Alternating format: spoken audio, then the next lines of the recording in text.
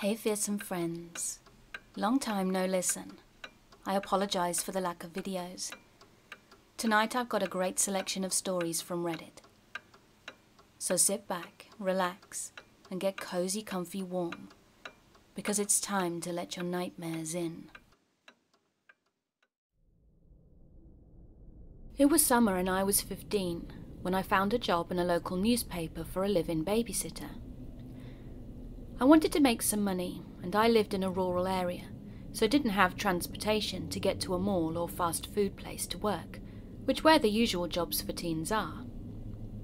There was no public transportation where I lived, and no jobs in the rural town I lived in, so this was a great find. I called the number for the live-in babysitting job and a man answered. I found out that he was divorced with 2 young children, and they were elementary school age, and were home for summer vacation, so he needed someone to watch them while he was at work.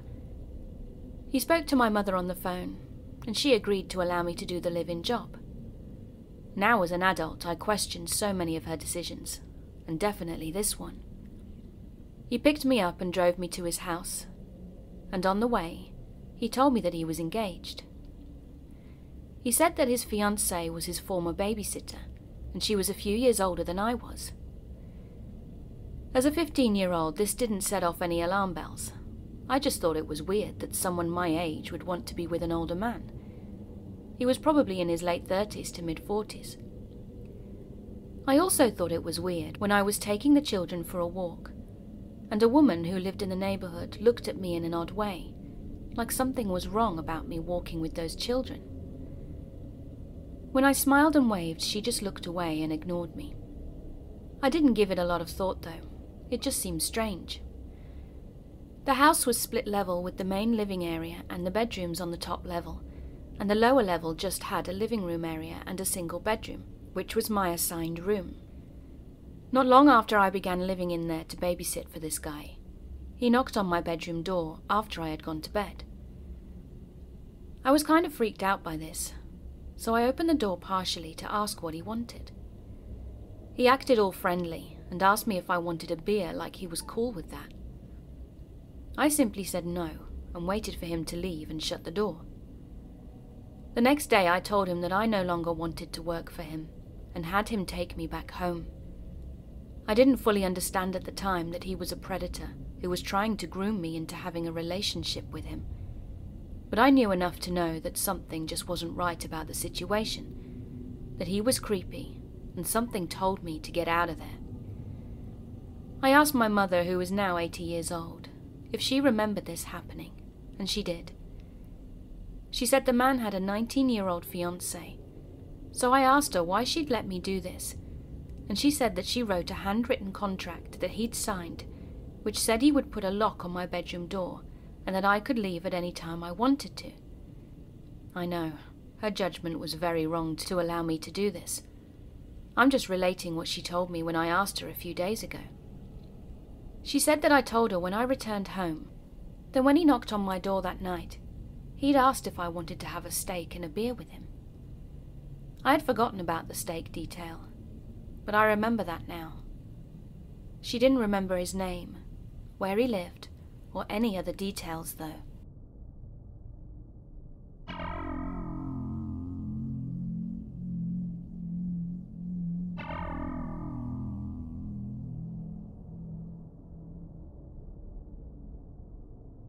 This happened to me last night, and it was so bizarre I need to share it. Early yesterday evening, I was at my friend Jason's house, chilling out and playing board games, and it was getting late, so I decided to head home, as I'd told my wife I'd be back by 11. As I left his house and started to walk to my car down the street, I noticed a woman crouched down by my driver's side door. It was very dark out, so the most I could identify was that she was maybe in her late 50s, heavy-set and wearing a pale t-shirt. As I got a bit closer, thinking that maybe she dropped her own car keys, she suddenly stood up and looked me dead in the eyes. And without breaking eye contact, she asked me, "Is this your car?" To which I responded, "Yeah."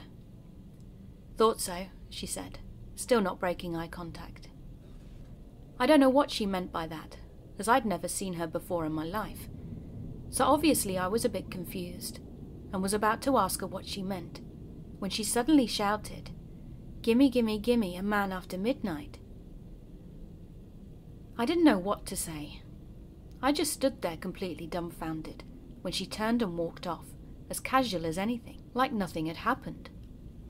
At this point I had written it off as just another weird encounter, so I unlocked my car, got in, locked the doors and started the engine. Then through my rearview mirror, I saw her again, now visible with my red rear back lights. I could see her stood behind the car behind mine, watching me, fixated on me. Now, I'm not usually a nervous person. I'm a pretty big guy and know how to handle myself. But something about the way she was looking at me made me shiver. I pulled away from the curb and drove off as quickly as I could. But something felt wrong. I couldn't tell what at first, but something wasn't right with my car. Then I realized both of my wing mirrors were pointed downwards, and I couldn't see a thing through them. Luckily, I managed to find somewhere safe to pull over and fix them, but driving in almost complete darkness without them shook me up pretty badly.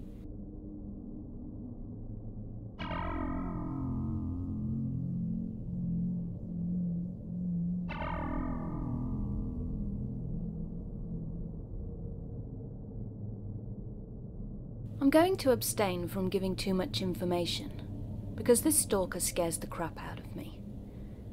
Thankfully he doesn't read English though, so I hope he'll never find this post. Years ago, I moved to be with my boyfriend and do a PhD in his country. I won't name the place, but it's an across-the-ocean type of deal, and at first I was very excited. It was a wonderful adventure, until of course it wasn't. It's hard to describe the complexity of what I felt, but I felt alone, misunderstood, far from my family and friends, and even though my boyfriend is wonderful, I really felt the weight of not finding any human connection. This could explain why I acted so weird and disconnected from reality during the following incident. I'm a very naive woman, and I like to see the best in people, but this has been a problem for me more than a few times. This story is maybe the worst example of where this candid attitude got me. So my boyfriend and I are into BDSM. We do it alone or on our own, and don't participate in events or anything like that, but I do have an account on a known BDSM website.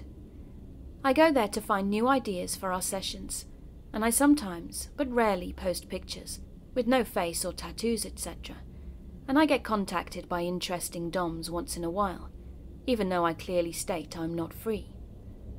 Usually they send copy-paste messages, so I just ignore them. Once in a while, though, I'd get a more personal message, and make an effort to answer that I'm not interested, and that I'm in a relationship. So this is how my discussion with Nick started. He didn't approach me with a, "Will you be my sub?"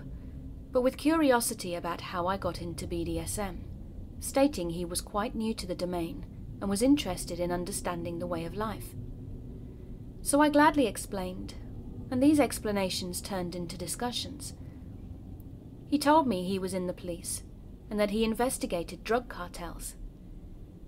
He also told me he was married and that he had kids. And interestingly, we had a lot of hobbies in common.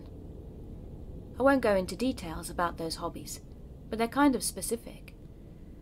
So feeling very lonely, combined with the fact that I felt I could trust him because he was married and had kids, I accepted his invitation to start texting on WhatsApp. Now I want to be clear, my boyfriend knew about this from day one. Plus we had been talking on this website for almost 3 months before switching to WhatsApp. He was very friendly and interested by my day-to-day life, and he'd share pictures of his kids and of investigations he was working on. This went on for another 3 months, when one day he told me he had to interview a suspect close to the town where I lived, and asked if we could meet for a coffee. I agreed and we met for the first time. Now before anyone panics, my boyfriend was hiking with friends for a few weeks, and I texted him about this, but he didn't have a signal. Plus, we have a very trusting relationship. He has a lot of girlfriends, and back in my country, I hung out with a lot of boys. This isn't weird for us. So now, back to the first encounter. It felt as if we had known each other for years. We had a great time from the beginning, and I was so happy I'd found a friend far from my country. I knew he loved reading thrillers and enjoyed murder investigation videos, so he showed me his police gear, handcuffs, sampling kits for small investigations, and other restraints, etc. It didn't feel weird in the moment, but afterwards I kind of understood this could have been a way for him to show off. However, as the night went on, after grabbing drinks from a nearby bar, he forced me against a wall and kissed me. I was shocked and barely managed to push him off me. I told him it was inappropriate as he was married and that I was in a relationship, so he was really sorry and said he felt ashamed. He told me he felt there was something between us, and I said, yeah, it's called friendship. I was disappointed in him and we parted ways. Days later, after he'd apologized over and over again and called me to meet up, he wanted to take me for a ride around his hometown, and it's a pretty place. He's got a bike and wanted me to enjoy the scenery in this country that I barely knew, and I agreed. It's his hometown, he works there and lives there with his wife and kids, so surely I'll be safe. I wasn't. He tried to kiss me again and pushed for more whilst in the middle of a park where he brought his children to play on the weekends. I told him to take me back to the bus station so I could leave, which he did. Then he proceeded to tell me a story about how he had recently gotten a drug dealer out of hiding by modifying texts sent by his girlfriend. He'd basically made him believe she was cheating on him to get him to confront her, and then arrested him. I don't know if it's true, and I don't know if it's even possible, but due to what had just happened, what I heard was, I can make your boyfriend believe you're cheating on him. And my boyfriend was still on his hike at the time. We talked once every few days, and I told him everything that was going on from the moment he had some cell signal and confronted Nick about that. His behaviour was really strange though from then on, as he'd gone from, I'm sorry, I think I'm in love with you, to, if you tell the cops, who do you think they'll believe? Their colleague or an immigrant? I got scared and tried to cool things down with him at that point, as I felt he could lose it at any moment. He clearly wasn't used to girls refusing him, and by then I thought it would be safer for me and my boyfriend to maintain contact with Nick, albeit with less enthusiasm than before. But after understanding how obsessed he actually was, I blocked him from all online platforms where I knew he had an account. But he found me. He sent me my address, asking if I loved living in that particular part of town. But I never gave him my address. I guess he was able to pull some strings at the station to get my info, and he even came to visit me at my job. I was so scared I just acted as if everything was okay. I told him my boyfriend wanted me to cut ties with him because he was angry about what had happened, which was true, but I also wanted him out of my life. I didn't know how he'd react if I told him this, however. Nick insisted that I loved him, that I could be his mistress, and that my boyfriend didn't have to know. He was obsessed with me, and he didn't hide it anymore. He told me how he wanted to have sex with me, how we'd be a great couple, and how he'd father our kids. And he went from, I'll be husband material, to serial rapist in a matter of seconds. I refused again and again, blocking him and changing my accounts, etc. I got scared when I got calls from unknown numbers, and was terrified when I saw anyone slowing down on a motorcycle close to my apartment. I was wary of going outside and going to work, so when COVID hit, the quarantine was welcomed from me, because it meant I didn't get any news from him for months. And then I broke my cell phone. I knew I could transfer all my numbers from one phone to the other, but I didn't know it would unblock previously blocked numbers. Days later, I got a message from him telling me he had divorced his wife and that he still loved me and wanted to marry me. He apologized for making me believe I was only Mistress material, and that I was worth so much more. He said my boyfriend didn't love me, that I deserved better, and that he was waiting for me. When he saw that I'd seen this message, he said, "Finally, I thought you'd never unblock me." Does this mean he had been sending this message over and over again in hopes I'd finally see it? That narcissist used all the manipulation tactics he knew. He had told me before we met in person how he had learned those skills to toy with criminals, to have them tell the truth and admit to crimes. But fortunately, I had dated manipulative men before and knew the signs. Basically, he wasn't used to not getting what he wanted. He was attractive, rich, interesting, but he knew it. I blocked him again and we moved a few months later. I just hope he doesn't get his hand on this information.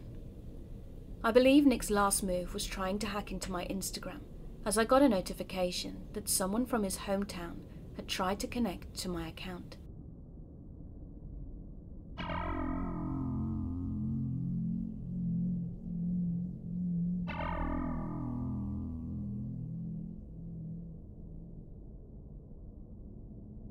So I work in a small hospital in a small city. It's no more than a 10-minute walk for me to get there, but I can do it in 6 minutes on my way in and 10 minutes on the way home, because it's up a big hill. I often work evenings, and my shift ends at 11:30 p.m, though if there's something particular going on, we stay later to finish. I've had mornings where I sauntered home at 3 a.m. and never saw a soul. I also live adjacent to a rougher part of town that's got a lot of subsidized housing and is well known for violent crime and substance abuse. Co-workers often offer to give me a lift and tell me I shouldn't be walking past that street. But I always say, I've never had a bad experience, and it's only 10 minutes. So it was about midnight, and one of my co-workers had offered to drive me home. But it was a nice evening, clear and cool. It's only 10 minutes up over the hill, right? The first part of my walk was uneventful, until I passed the intersection that led to the rough part, and suddenly there was a guy following me from behind the hedgerow at the corner. I've no idea where he came from, but it must have been the rough area. It was dark, so I couldn't see him, but he was maybe my height, 5'8", and a little heavier than me, wearing a black hoodie with the hood up, so I couldn't see his face. I walked faster, he walked faster, and by the time I hit the convenience store a half a block from my house, I was basically speed walking, and he was half jogging to keep up. I put on even more speed and round the corner onto my street, and I did the old keys in the fist thing too. What was this guy doing? Was he going to grab me, assault me, hurt me? My mind was racing. I got 3 houses up my street before I looked back, and he was standing there under the streetlight, hood up, arms at his sides, breathing heavy and staring in my direction. It scared the crap out of me. I went up past the house as a precaution, and once I saw him retreat, I went back down the block to my house. I didn't want him to see where I lived, and my husband doesn't let me walk home from night shifts anymore, and thankfully I've not had an experience like it since.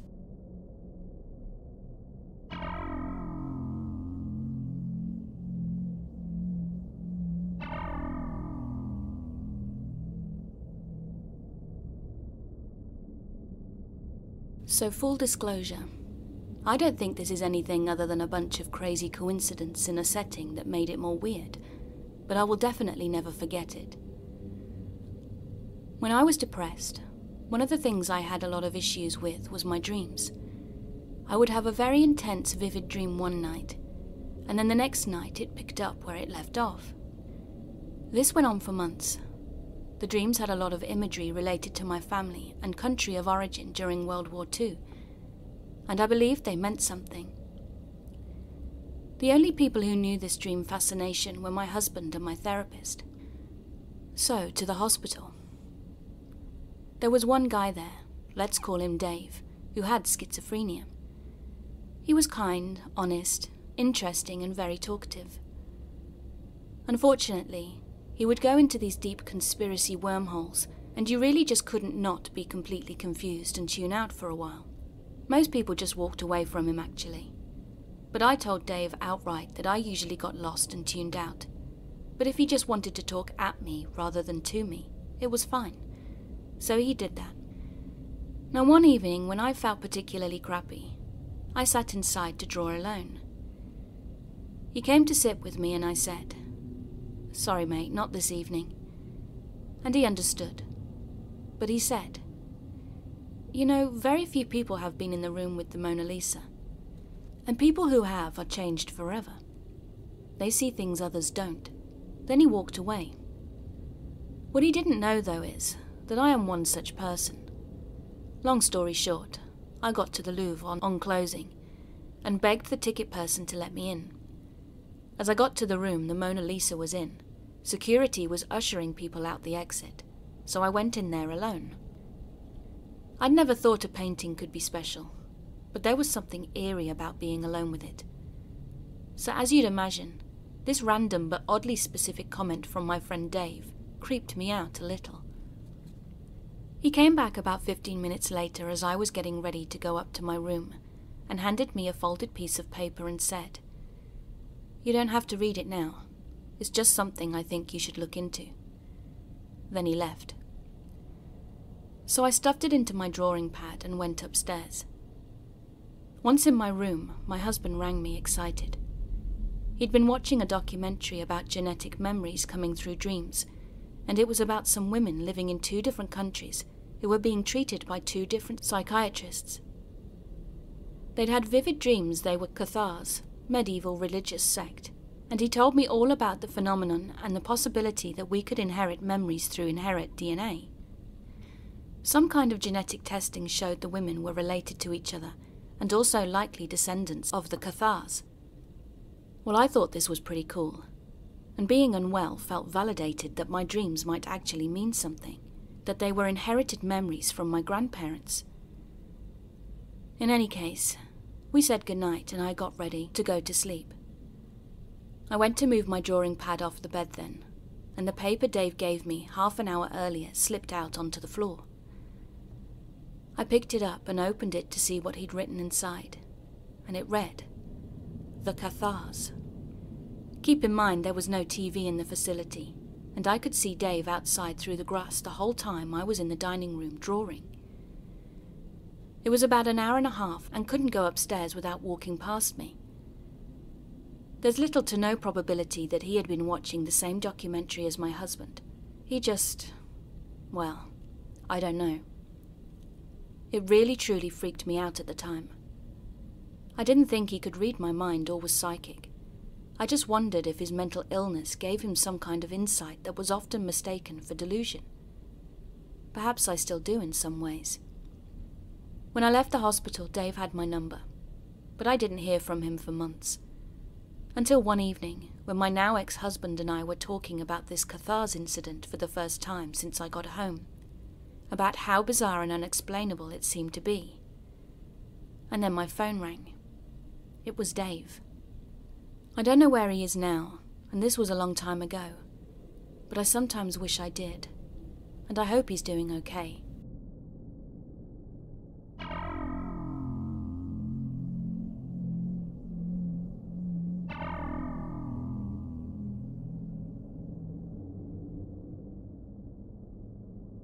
I'd like to preface this with a little info on this guy Marcus.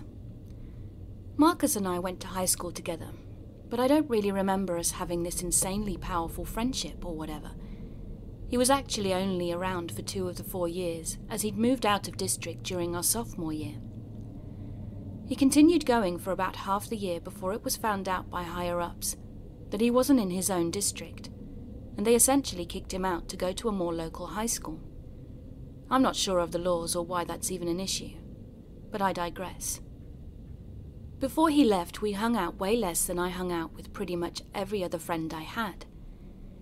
He was nice and all, but we just didn't have that strong of a connection. I do recall us dating for a very short while after he'd asked me out. But I was already at a point in my life where I was cognizant of my inability to form strong attachments to people, and let him know right off the bat that I'm willing to give it a shot, but based on past trends I really don't think it's going to go anywhere. And to prevent any potential delay of the inevitable, I'll let you know after a week how it's going. And I did, and it didn't go anywhere. I broke it off ASAP, and didn't want there to be any chance of my leading him on, because it's happened to me more times than I can count, and I know how crappy that feels. I've since then begun to transition into mail, and we chatted every few months or so via telephone conversation, but they were always super surface level, and never really felt like true conversations. I feel like a lot of it actually was talking about my medical problems, but I don't have the old texts to be exactly sure of what they were about. So one day I decided that this wasn't really a good friendship.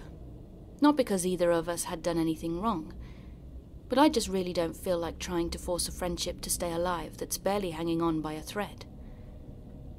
We hadn't seen each other in years, and only texted once every 5 months or so. So I let them hit dead air, assuming that eventually he'd get bored of trying to keep it alive after a bit and move on. A few months went by with nothing. Then another check-up text came in. I gave dead air, as again didn't want to lead him on, a friendship that wasn't possible. And not saying anything seemed like the gentlest way of doing that, rather than, I'm just not friends with you anymore, leave me be. A few more months went by then, and I got another check-up text. Over and over and over this happened, and I shit you not, this continued for 5.5 years, with every few months a little check-up. They were never insane or anything. It was just a, you're so special and you're a wonderful person kind of stuff. Which, fair enough. I do get depressed sometimes. But this was weird. I was happy to let that just be a thing. If texting me every few months without a response is working for this guy, who am I to judge? It's really none of my business. So I left him to it for years.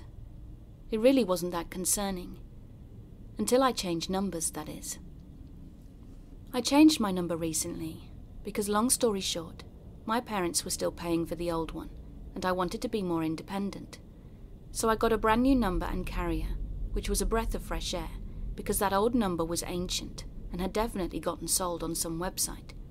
Because I'd get 5+ texts a day spamming me with penis pills, and all that good stuff, so it was nice to actually be able to trust that a message was indeed a message, and not another wow your honey spam. However, I'd only had this new number for a month before Marcus showed up on my Tumblr account and DM'd me there, when he had never done so in the past. I didn't even know that he had that Tumblr account, but it was an old reused one from senior year, so I gave it the pass that maybe I'd given it to him years ago, and just can't remember that far. But interestingly enough, it wasn't following me. So a degree, it seemed as though there was an attempt to hide. Again I left it on read, as I'd come this far, and at this point I was kind of getting a little freaked out. I don't really remember publicly posting that I'd gotten a new phone number, just that I had to change carriers. To my knowledge, the old number was still in service, so texting it should have the same result of just no response, I thought. So how on earth did he get that knowledge so damn fast? I could have dropped it there, and I'd gone to school for forensics investigation, as I generally have a pretty good idea on how to keep these types of guys at an arm's reach, allowing them to think they're being sneaky when they've been very clearly caught so they don't attempt to hide any further. But I got a text the other day from a number I didn't recognize that said nothing but, please text me. I literally have only given this number to my boyfriend and sister, and nobody else. Everyone is aware of Marcus, and finds him creepy too. And we have a history of having stalkers in my family, because my mum's side has really bad BPD. And that type of personality tends to create trauma bond relationships, which very easily turn into stalking, because the other is so dependent. But I'm aware of those circumstances, and made every effort to avoid doing that myself. I'm also the only one in the family with therapy. My boyfriend and I met in college. We are both FTM, and I'm very, very gay in this way. Even if I wasn't currently dating my boyfriend, I wouldn't be dating a biological male, and I'm also asexual and have no interest in anything beyond a romantic relationship. Since my boyfriend and I met in college, he has never even met Marcus, but I really don't think that even matters. Because again, everyone in my family is in agreement that Marcus is a little off, to say the least. I'm writing here because I'm honestly kind of getting worried. I'm not physically afraid of this guy. Again, forensics major. I know how to protect and defend myself. Not to mention, my mum has a guard dog that weighs more than me and would happily tear the throat out of anybody we so much as say help to. So in essence, I'm not scared of this dude showing up. If the dog doesn't eat him, then he'll have a lot of fun with my taser, as well as the other 2 dogs in this house. And if that doesn't work, I'll just start throwing cats at him. They aren't short in supply in this house. And let me tell you, I have the sweetest little baby, but if you make an ounce of a sudden movement, that bitch's fingers turn into police spikes, and she will rip every ounce of you up in an effort to run away. What I'd like to know is there a reliable phone number lookup service out there so I can figure out for certain who the hell this number is? Because if it isn't Marcus, I'd be relieved but confused. If it is Marcus, then I honestly want to know if that number is attached to his parents or something, as maybe I could contact them and let them know what the juice is, because this is kind of getting a little sketchy. If I've got to restart my entire online persona again, I guess I can, but I really don't want to have to do that.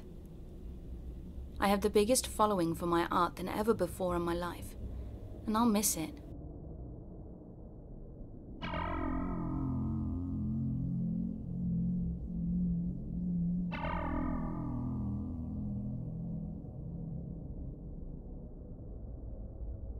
As God is my witness, this is a true story, and I'm not making it up. I'm 57 years old now, and this is a memory that never goes away. In 1986, I stopped in Topeka, Kansas on my way back from working in Yellowstone National Park for the summer. My friend had also just graduated from high school a few years before and had moved to Topeka with his parents. I stayed about a week, and his parents invited me to stay an extra day for their family reunion before I headed back home. We drove way out into the country for it, in his old beater car, and spent all day with his extended family. In the late afternoon, we made our way back to Topeka in his old car that had a broken gas gauge, and we ran out of gas. He said we were probably 6 to 7 miles from the nearest gas station, and this was pre-cell phone, so we were trying to figure out what to do. When suddenly a van with no windows pulled over and asked us if we needed help. When you're young, you think these things just miraculously happen for you, but when you're older, you know better. We told him we'd run out of gas, and the friendly enough man offered to take us to the nearest station. We then got in the van to discover that there were a total of 3 men in the vehicle. There were no seats in the back, and so we had to just sit on the floor of what appeared to be a work-type, beat-up, older model white van. However, just then, we clearly heard the men discussing doing us harm. The driver said he knew a good place to go, and the other man in the passenger seat, who was eyeing me, agreed that he was in and nodded approval. Only one man, sitting nearest us, said he wasn't in and didn't want to be involved in it at all. He explained he had a baby now, and he's not cool with it. The driver and passenger seat rider said something under their breaths that I couldn't hear, and there was an angry silence whilst the driver thought it all over. In my mind, I prayed one word: help. My head felt like I was stuttering thoughts. Part of me was in denial, another part in shock, but fear hadn't set in yet. Just like a jolt to the system of an unreal horror happening to someone else, because an hour ago I was completely safe without a care in the world. And now the absurd idea of someone raping me. Yes, I was acutely aware raping me and murdering us were both what they would do, then leaving us somewhere nobody would find us, was flipping through my mind. Have you ever been to Kansas? There's lots of lonely, God-forsaken, desolate roads to nowhere. If, at this point, the third guy had changed his mind or simply said just let him out first, I don't think I would be sharing this with you right now. They'd stopped talking to each other and hadn't spoken to us at all from the moment we entered the van. My friend and I didn't speak to each other, and we barely looked at each other. We were petrified. I could hear the clanging rattle trap van's noises and the tyres on the road, and I saw my friend flexing, as if to warn he would fight to defend himself, whilst they were discussing where they would take us. Everything felt surreal, but the guy in the back, the guy that said no, and just like that the driver pulled over and the guy in the back opened up the side door, let us out, and it was over. The air smelled somehow fragile and tainted, and the ground looked different, like I couldn't quite trust it. My friend looked as shaken as I felt, and we had survived a close encounter with shark-like predators, the blackest, darkest evil. I looked at the gas station in the late afternoon waning sunset, just before dark, and that gas station had transformed itself into a beacon of shining light, a safe haven of shelter and safety, and I knew once we got there was no way I would walk back to the car. The white van with no windows, pulling away from us, felt surreal, like looking at it might give it the power to suck us up in its vacuum of ill intent. Today I can still see that van pulling away, a sort of mirage from a nightmare that had crossed over into my waking reality.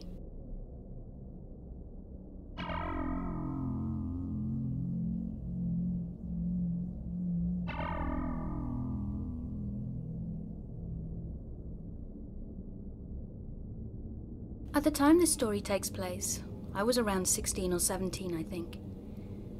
It took place in the square of my hometown, so basically the town centre.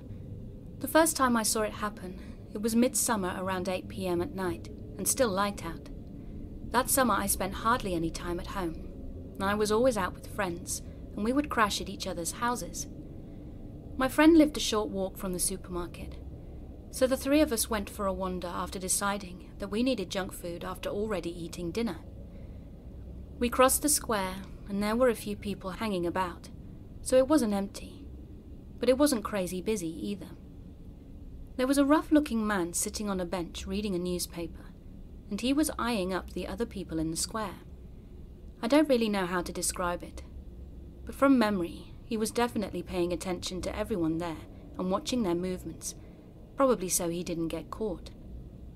To get to the direction of the supermarket, we had to walk right past him quite closely, and as the three of us walked past, I remember hearing an odd noise. We were walking 3 across, and I was on the outside, closest to the man, so I was the only one who heard this noise. I looked around after hearing it, and the guy was looking straight at me. I made full-on eye contact with him, and then, just out of my field of vision, I could see movement. I still didn't grasp what was happening, so when I looked down, I noticed that there were rapid movements behind the newspaper. I can remember making a disgusted face, and the guy just laughed at me. My friends had walked a few steps ahead of me by this stage, so I had to run to catch up. It wasn't until we got to the supermarket, and I thought on it more, that I realized he was masturbating behind the newspaper. The shock had worn off by that stage, and I knew what he had been doing. I told my friends and they were creeped out, so we debated calling the non-emergency police number, or just notifying anyone. But my other friend said that as he hadn't touched me or anyone else, it wasn't a crime. So basically, we didn't know if there was a reason to call the police, because we were unsure if he had broken any laws. He wasn't there by the time we walked back across the square, so it was deemed not a big deal by the others, and I soon forgot about the incident, putting it down to a gross man being gross sort of thing. I did tell someone else about it, but he really downplayed it, and told me that when men get horny, they can't control it, so they just have to crank one out. At the age of 26 now, and thinking back to him telling me that, I feel disgusted, because that is so not the case. A few months later after school, I was in town and meeting up with a friend in the square. It was after 3 o'clock, and it was quite busy as school was out, and he was there again, on the same bench, doing the same thing. I was on the other side of the square, but I could see rapid movements behind the newspaper, and I just knew what he was doing. I was concerned because there were other school-age kids around, a lot of them younger than me, meeting up or waiting in the square for people, as it was a thing that a lot of teenagers did after school. What was to stop him from flashing them, or worse, trying to coerce someone into something, or going somewhere with him or go after them? In my mind, if he could do that in front of teens and preteens, then there wasn't much stopping him from doing worse. What was to say he wouldn't try and snatch someone? I had my phone ready to go, but thankfully a middle-aged woman noticed. She went over to the group of girls closest to him and quietly moved them away. She did it really well too. She didn't scream or anything when she saw the man doing what he was doing. She just went up to them quietly, said something to them and moved them away. Then she got her phone out. I guess when he saw the woman on her phone, he sensed something was up, because he left rather quickly, running off in another direction. Some of the other people weren't aware of what he had been doing, so they just figured he was some goon running through town. The police showed up soon after the lady had called, and I had hung around so I could tell them I'd seen the guy a few months earlier. I never saw him again, but for ages afterwards there was a local PSA out warning people about the guy, and if they saw him, who to call. I shuddered to think of anything potentially happening, but even if the dude was just a creep, it's never a good thing to be masturbating in public, especially when teenagers are around. If he couldn't stop himself from doing that, or couldn't control that urge, then I hate to think of what else he could have done.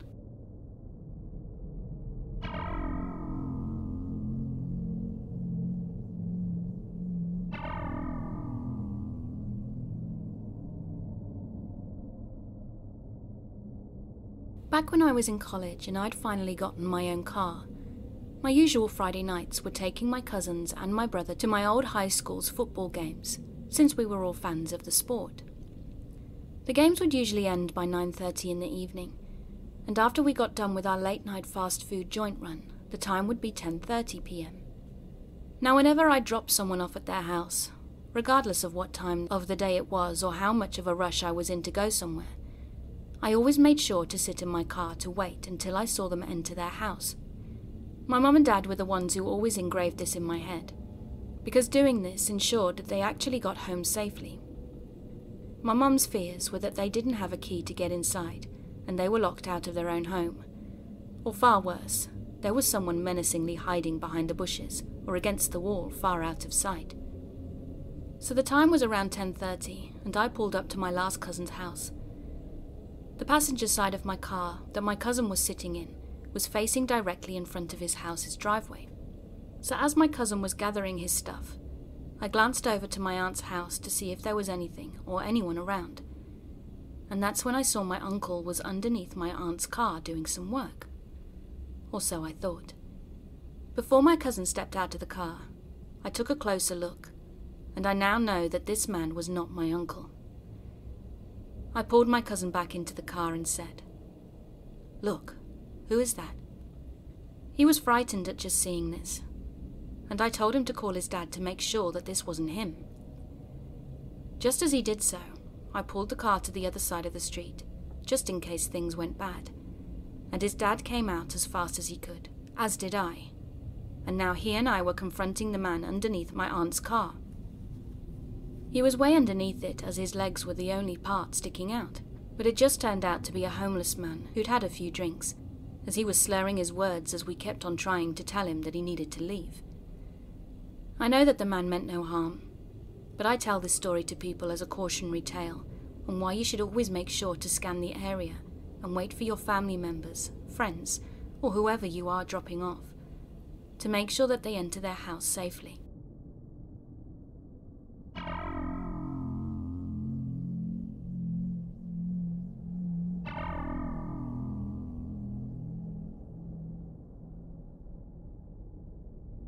I'm a 38-year-old woman, and this happened to me Sunday night.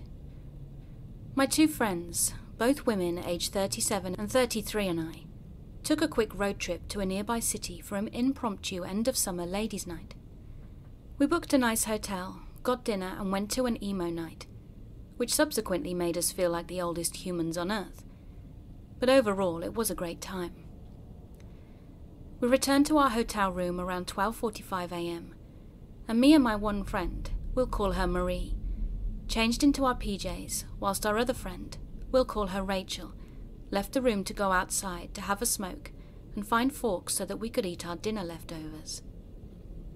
Marie and I were talking and laughing. I was mildly buzzed and Marie doesn't drink, and we were eating snacks whilst we waited for Rachel to return. We played a few songs on the room's Bluetooth radio at what I would consider a reasonable volume. It was no louder than if we had been watching TV. And by the time Rachel had returned with plastic forks and tales of her run-in with the hotel robot, we had already turned the music off. At around 1:15-ish, there was a knock on our door, which alarmed us since we weren't expecting anyone. So Rachel looked through the peephole and saw a man wearing a face mask. She didn't recognize him, and we told her not to answer since he didn't announce himself, and he thankfully left after a minute, and we assumed he had just gotten the wrong room.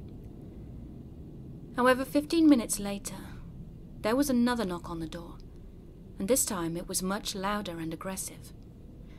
Startled, I stayed put on my bed whilst Marie and Rachel both approached the peephole and saw the man from earlier. This time he was accompanied by a second man. Rachel and Marie waited a moment, and the men knocked again loudly and aggressively, without announcing themselves. At this point, Marie asked from behind our closed door if she could help them with anything. Then the second man yelled for her to let him into the room, and she replied that she didn't feel comfortable letting someone she didn't know into our room, and he yelled again for her to open the door. At this point, we were all really rattled, but Marie maintained a level head and asked if he was hotel staff. He said that he was, but she told him that she was still not comfortable opening the door for him. Then he again demanded she let him in. The first man then flashed a badge and said he was a hotel security, so she cracked the door with the security bar engaged and asked what was going on. The second man informed her that they had reason to believe we were over occupancy, which was certainly not the case. There was just 3 of us in a double room, which has an occupancy for 4 adults, and the front desk knew there were 3 of us when we checked in, because they'd issued us each a key. He was incredibly rude and told us that if they had any more complaints, this was our only warning. She said okay and closed the door, and the 2 men presumably left. At this point we were super confused, which led us to feeling angry and ultimately creeped out. Luckily that was the extent of our encounter, but it left us on edge for the rest of the night, and I have so many questions. What hotel staff knocks on a door and doesn't announce who they are or what their intentions are? If there was a noise complaint, why would they not have just called up to our room? And which was it? A noise complaint or a suspicion that we were over occupancy? I truly cannot imagine that Marie and me talking and giggling could be confused for a raging party. This morning we informed the front desk staff of our encounter, and they seemed horrified and apologized profusely, but it still just isn't sitting right with me. The best case scenario would be that the hotel's night staff and security was wildly undertrained, and I don't even want to think about the worst case scenario. Has anyone else ever experienced anything like this? It's just so weird.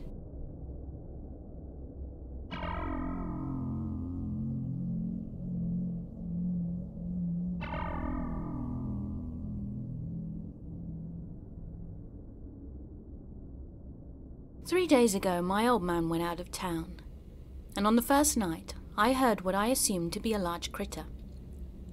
As of 4:13 a.m. when I posted this, I thought they were gone for good. I wanted to say I'm glad they left, or knew I was armed and not worth dying for or killing. But 2 nights ago, I was awoken by my dog between 11 p.m. and 3 a.m.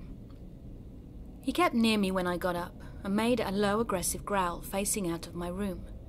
But the creepy thing is, he had never done this before. I've worked with canines for years, and this gave me a gut feeling. Then I heard it. Someone talking. In my yard, and no more than 20 feet away, was a low mumbling, whispering sound. I need to add here that I have childlike hearing for my age. So for context, that means if you speak in a one-floor house with 2 doors closed at a whisper, I can still make out words. He went quiet when I opened a drawer too loudly to grab my hidden 380, and I chambered around when I noticed a shadow passing by a light outside the blackout curtained window. Everything was clear, all doors were locked, and there was nothing odd. But my dog peeled out. I held my flashlight in one hand and went his way and called him to the other side, but he was gone. I guess they knew I was home and ran on foot. I carried on checking everything, but thought, okay, I'm good. Florida continues to be Florida. Night 2 came and my dog did this again in the same time frame, waking me up somewhere between 11 to 3 a.m. At this rate, I just got the 12 gauge, and my dog was acting far more protective this time, giving me the dog body language for major threat, need the pack, can't handle alone. I froze for a moment. 2 people now. This isn't good. They must intend to violently take whatever they could be after. It was now 2 guys. I couldn't risk getting a look, as at this rate they meant business, and had to be armed to scope out a place with a ring, 600 pounds plus of muscle dog, and my grown ass with a lifetime of handling guns. In the yard around 2:30 a.m, for a second night, they knew I and my dog was home, but clearly had a goal. This time voices were behind the house. My dog then pulled a Leroy Jenkins and gave one of the most aggressive, loud barks I have ever heard any dog do, and ran over to the wall. I ran to his side and yelled, "Mess 'em up, they're dead men." Now it was all clicking into place for me. This was planned and professionally so. I checked every inch of the property with the shotgun, and my dog was worked up and spooked, but beginning to calm down. I'm buying him steak for this one, and a good one. I went inside and literally kept the gun on me, chambered and in reach of my bed, and I barely slept. Day 3 and I did a bit of looking around for misplaced or slightly moved objects or scratched locks. And yep, one trash can by the gate had been rotated 180 degrees, with the handle facing me, not to the wall as it's always placed. There were a few crushed dead twigs as I went back, and the head chair was turned and moved to the right, which was a clearly odd thing, as that table set is symmetrical, so it was glaringly obviously out of place if you lived there. So they knew the dog would eat them, and is huge. They knew I had a gun, and I even announced I was armed. Yet they returned with backup. They moved stuff I didn't know about until my Marine buddy told me to check, as if so much a rock was out of place. It's a way of gauging the person's awareness and presence, I guess. I'm working on a police report and looking at getting some good cameras and motion detectors with lights. It's been 2 days now without any disturbances, and it's 5:30 a.m. I'm leaving for work and have neighbours watching the house. I have secured my gate and installed a doggy door too.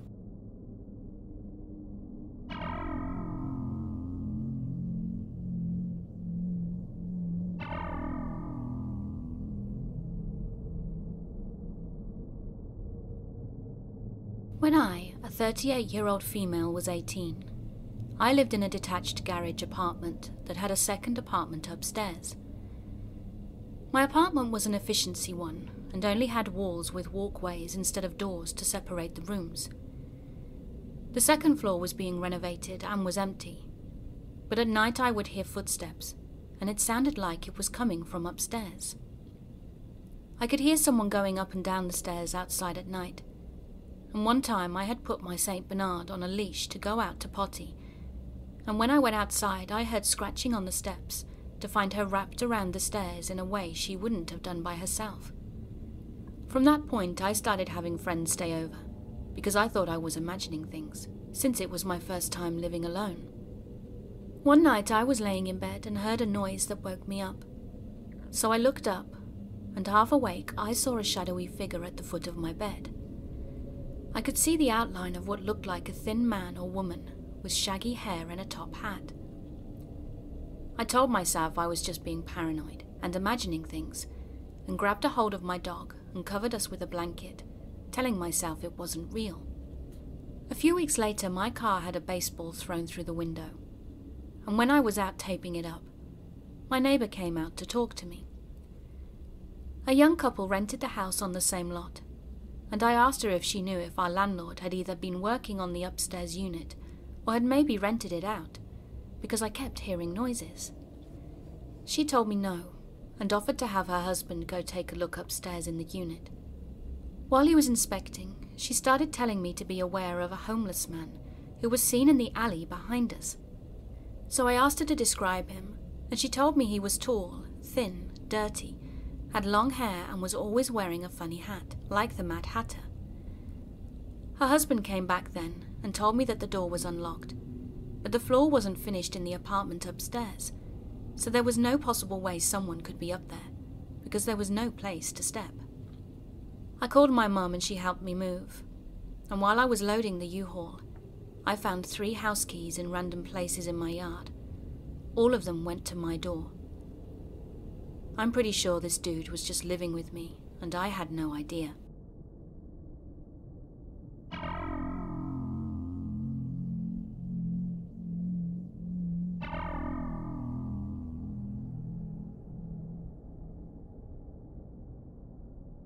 A friend of mine had his apartment broken into a few weeks back, and the intruders were looking for my friend's roommate, who had apparently gotten on the wrong side of a drug-running group. My friend had had some people over that night, and together they managed to remove the intruders from the apartment, but not without being sprayed with mace. Fast forward to today, and I was helping my friend move out of that apartment and somewhere safer. We were almost done, and were just taking some trash around back to the dumpster, when we saw up on a balcony above the dumpsters that there was a man in his mid-30s in grease-covered clothing and had a mustache. He looked a bit like if Danny Trejo was a mechanic. As we dumped the trash and turned around, the man called down and told us to smile at the camera. He had his phone pointed at us and was recording. My friend informed me that he was one of the guys that had broken into his apartment, so we kept our heads down as we walked past the balcony. When just as we started around the corner and out of sight, the man raised his voice at us and said, "Ignoring me will be bad for your health, boys." We then heard him moving around on the balcony, and it had an attached staircase to the ground near the dumpsters, and we thought he might follow us. We quickly grabbed the last of his stuff and got into our cars, thinking about calling the police, but didn't want to potentially paint a target on our backs for this guy. However, my friend had apparently filed a report about the break-in and mace incident with the police, and has even updated them after he found out they lived in the same building he did.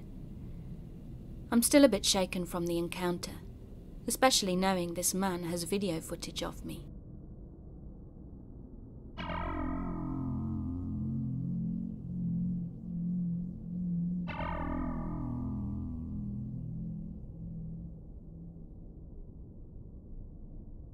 Around 2007, I was getting my PhD at the University of Florida, and I, a 30-year-old female, lived in Gainesville in a condo that I owned by myself.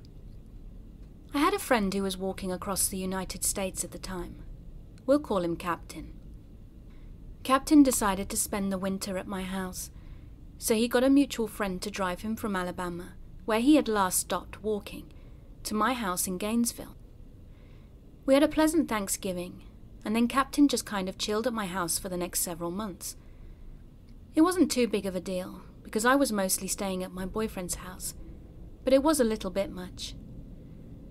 When it was time for him to get back to walking, he asked if I could drive him back to the exact location he had left in Alabama. So looking forward to having my house back, I agreed to drive him one day when I was out of school. I don't remember what route we took or where it was, but I remember that the drive wasn't that long, relatively speaking. It seemed like it should have been, but I guess it was about 5 to 6 hours one way.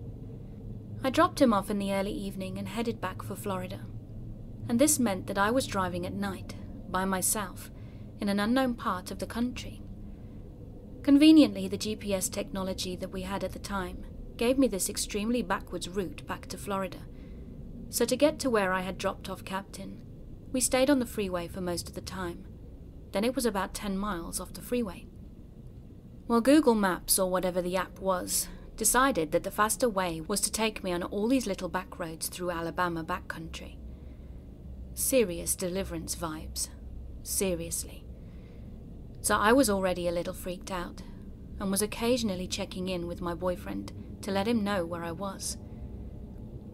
I've driven at night alone tons of times, but my history with respect to strangers has made me hypervigilant.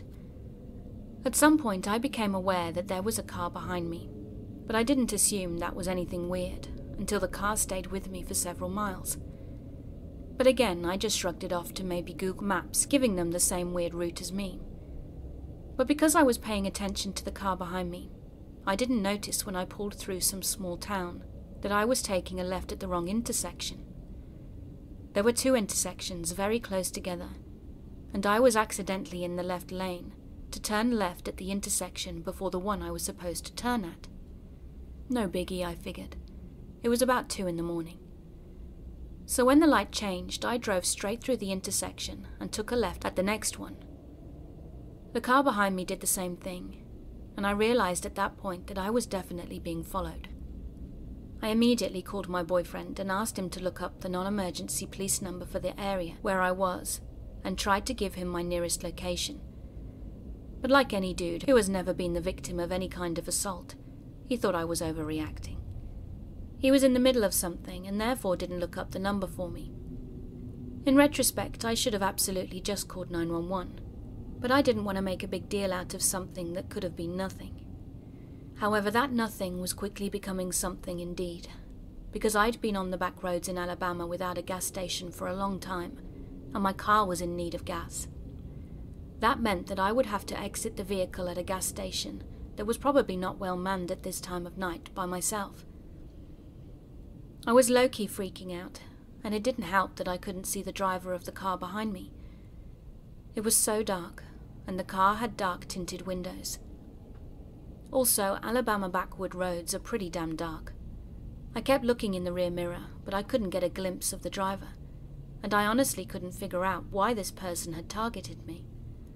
At first I had laughed it off as some kind of Southern football vendetta, as I had a UF license plate frame, go Gators, and was trying to convince myself that this person was just trying to scare me because they liked one of our rival schools.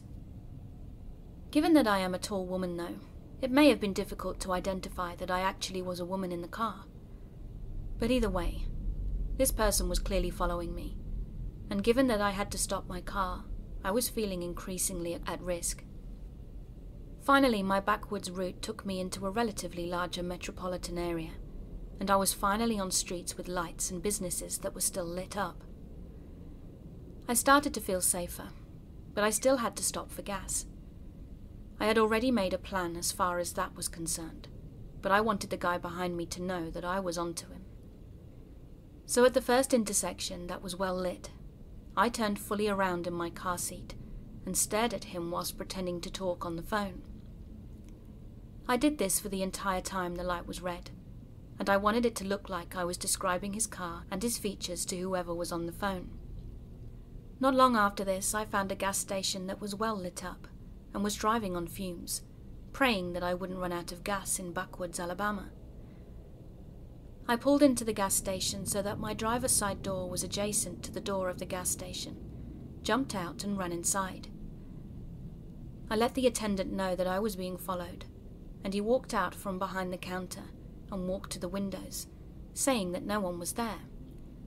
I was sure that the car had been behind me when I pulled into the station, but seeing that I'd run inside, they must have driven off.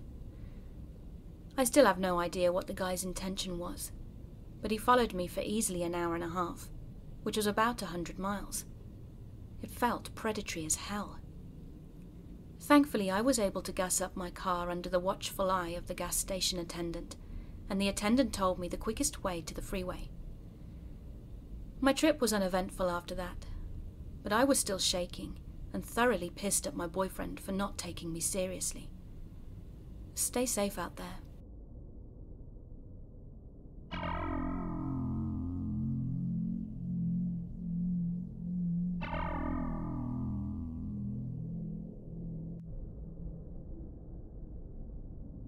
I've never really had anything like this happen before, so I'm not sure if perhaps I'm overthinking it. I'm a relatively short girl, which is why I didn't even want to go out and see if it was just a matter of the guy wanting to personally hand over the food. But yesterday, at around 5 AM, my girlfriend had ordered me some DoorDash. We always put the leave at door option, especially when it's in the morning, so it just turns into a matter of waiting for the dasher to leave. However, the guy I got yesterday scared the hell out of me. We had gotten a DoorDash notification that the food was dropped off and ready for pickup. I was just about to walk out when I noticed that he was just standing there, not on his phone, not trying to see if he was at the right house. Nothing. Just standing there. I was a bit confused, so I told my girlfriend and asked if she had put the leave at door option, and she had. We waited a bit before she decided she'd call to remind him to just leave it there, but he never answered. He actually ignored every call, every text, and he even hung up on her. It wasn't even a matter of him wanting to steal my food, because if that were the case, he would have just driven off. He spent a while waiting, and at one point I almost went out when I no longer saw him. But I realized that he was just in his car across the street, waiting. He hadn't even left the food on the fence, just taken it with him while he waited in his car. He even drove off angrily, almost like he was upset that I hadn't gone out to see him. That was around the same time that he hung up on my girlfriend, and both times that he waited, outside the fence and in his car, lasted around 10 to 15 minutes. But I have no doubt that something was up with that guy. We also later realized that this guy hadn't even uploaded the picture of the food trying to be delivered.